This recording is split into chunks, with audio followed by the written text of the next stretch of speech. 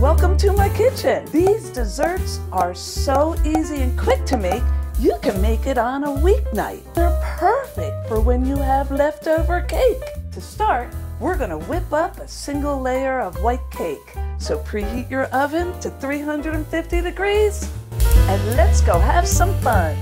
So we're going to start with whisking together all the dry ingredients. 1 1/4 cup of all-purpose flour, 1 teaspoon of baking powder, 1/2 teaspoon of baking soda, a dash of kosher salt, and you'll use 1/2 cup of buttermilk later in the wet ingredients. If you don't have that on hand, you can always use the powdered buttermilk. And it's great because it's only 1/2 cup. I didn't want to go out and buy a whole container. So you just take, oven's ready, 2 tablespoons and whisk that in too. And set it aside. To 1/2 cup of water, add 1 tablespoon of oil. This is going to add moisture.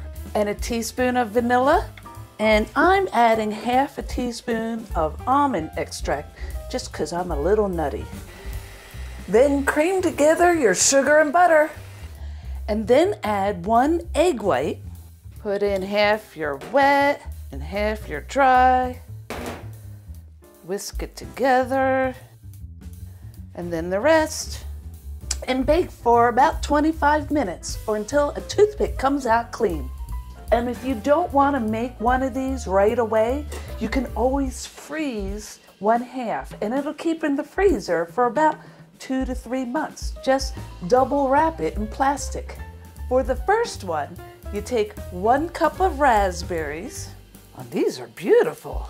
And 2 tablespoons of sugar and mix that all around. The sugar is going to draw out the juices from the raspberries and make a nice syrup.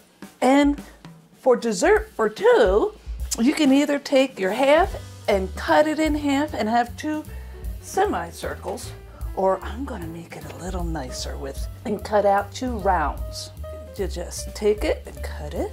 Then take a 1/2 cup of heavy whipping cream, 2 tablespoons of sugar, and whisk that to stiff peaks. Then put it all together.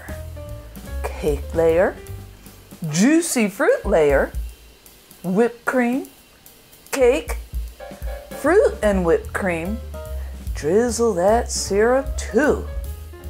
You can also make a mini trifle in a sherry glass.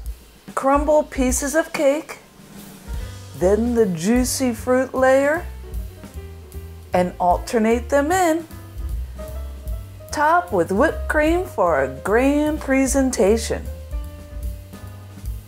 I hope you had fun today. If you did, give it a like, thumbs up, and subscribe to my channel and boot that bell. That way you'll be notified when I make my next video.